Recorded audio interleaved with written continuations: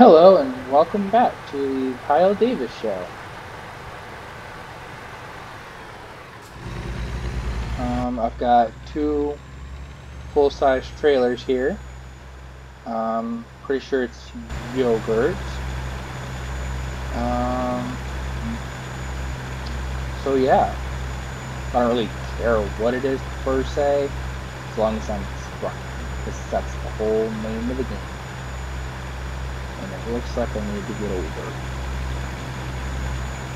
Okay, so I may be a little late to the bandwagon on this one, but I don't care. My last computer died on me, and I really wanted to do a video on this, but I couldn't, because my computer wouldn't, it was dead. It wasn't happening. So, AOC has been comparing what's been happening on the southern border to concentration camps,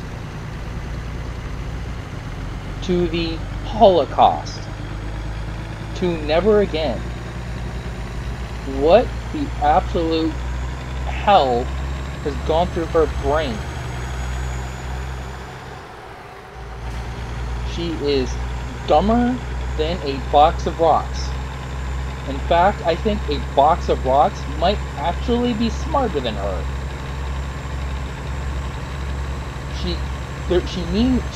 There is no head to pull out of her ass because she doesn't have a head to begin with.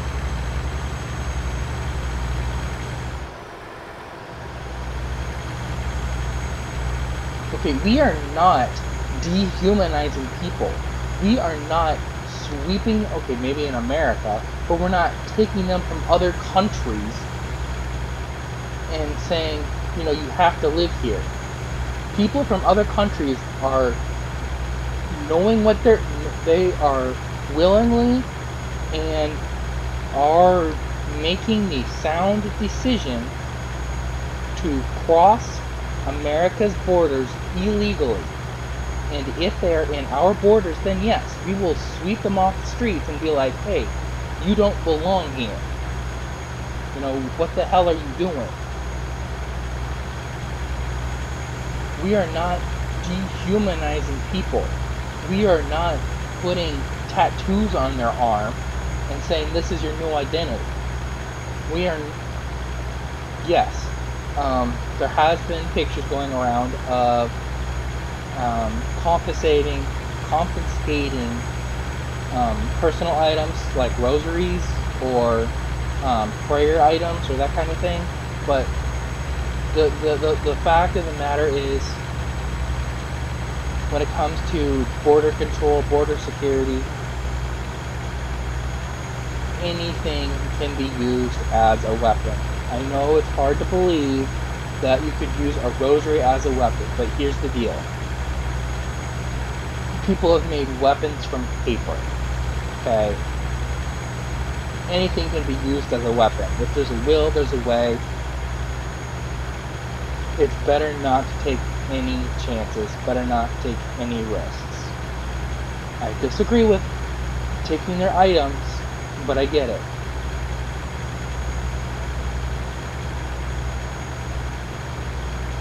And here's the other deal that just came out. It was a DOJ ICE head of security or something from the Obama era. You know, from when Obama was in office. What the heck? Oh, I get it. And basically what they said is that they were doing this while Obama was in office. They said that they were holding people who have crossed the border illegally since Obama. This is not a new thing that Trump is doing. This is not some scheme or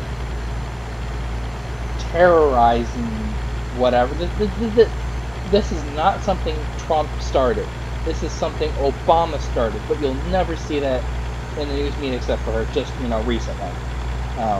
when they admitted that this was a Obama era thing, not a Trump starting thing.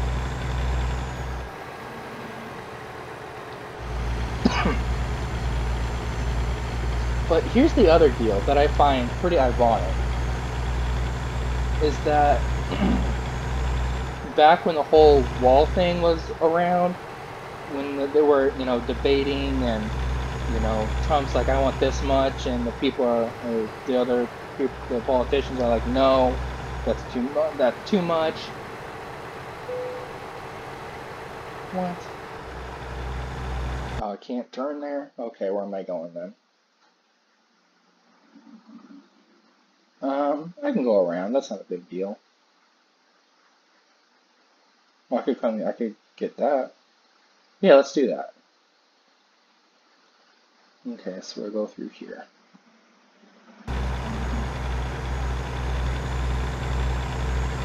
But basically, what in the proposal, one of the reasons why Trump wanted so much money for the wall is because that a lot of the money, not all of it, but a good portion of it, would be used to help ICE in border security, Department of Homeland Security. They would have had more food, more beds, more, more stuff to help those people down there trying to contain the situation. And the Democrats said no. It's like, what? Am I going down here? Yes, I'm going down here. It's like, what? But now they're complaining that they're concentration camps. It's like, what? How on earth do you have the audacity to compare that to a concentration camp when you yourself, the Democrats, stated that Obama couldn't use money to help ICE? Yes, he wanted to build a wall, but he also wanted to help ICE. The organization that contains those people. And you Democrats, you liberals want to defund ICE. It's like, what? No, that's not how this works. Basically what you're trying to do is get it your way on a spectrum in which trying to get your way doesn't work on both sides. Like, you can't have one and then ask for the other. Like, that's not how this works.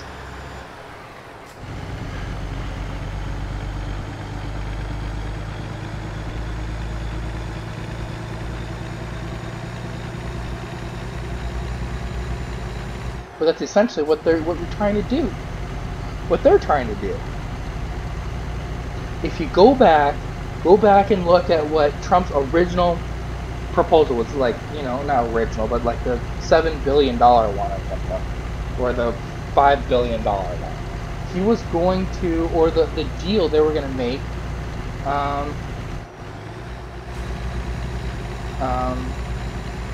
the first couple of proposals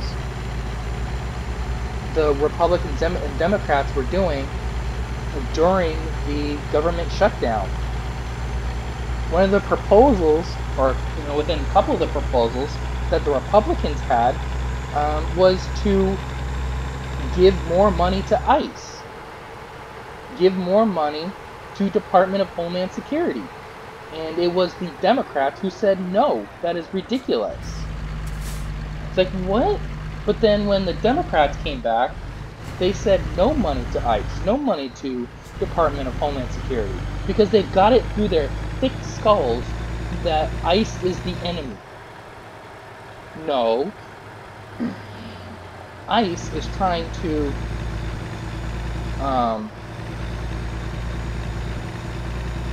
uphold the laws that everyone should be that ICE is upholding laws that everyone should abide by, even non-Americans. And that includes crossing the border illegally. If you cross the border illegally, that makes you an illegal alien. You can use illegal immigrant, be politically correct, I don't care. Illegal alien. No, illegal aliens do not have rights in America. Period.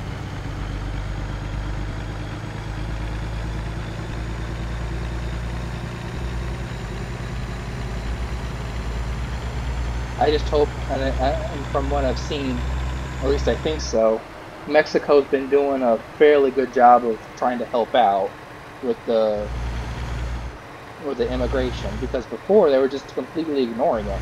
They were completely ignoring the whole situation, and now it looks like they're actually trying to do something to help, which is fantastic.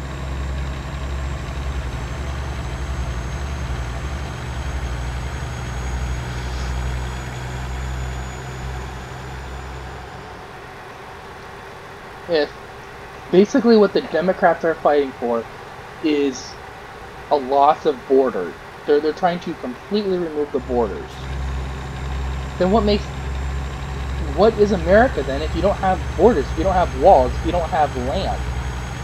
You're just gonna let other countries infiltrate it? What's the point of having an army then? What's the point of having security? If we can't protect our own walls, our own borders from terrorists, we can't protect our own walls from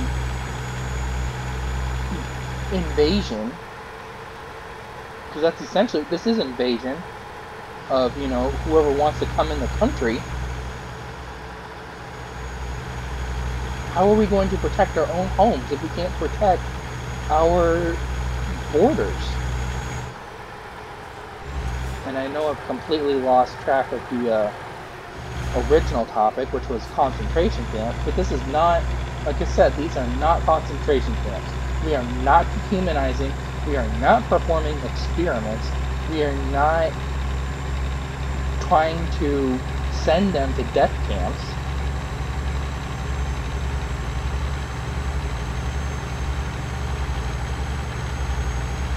We are not making them starve. We are not housing children with the adults. The children are going to completely other facilities. And then that's another issue. A lot of the children who come across with adults are not their parents. Or a lot of parents come, look, a lot of adults coming over with children are not their parents.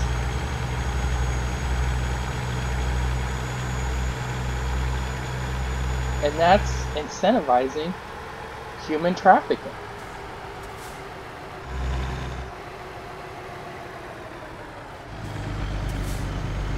Like,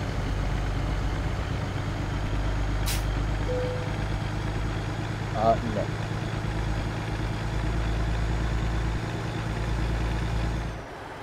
Like the original, you know, idea was to give asylum to people who, you know, really wanted it, but now that's gone messed up over. We can't trust anybody anymore.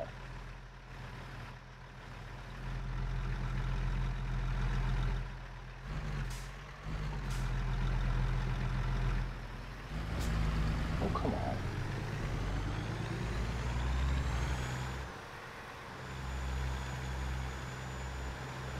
Alright, I'm gonna have to wrap this up. But I think it's completely insulting, completely inappropriate to call what's happening on the southern border concentration camps. It's offensive to everyone who died in the Holocaust. Every single person and everyone who still lives. It's insulting. Alright. Thank you for watching. Comment if you want, subscribe, and I'll see you next time. Bye.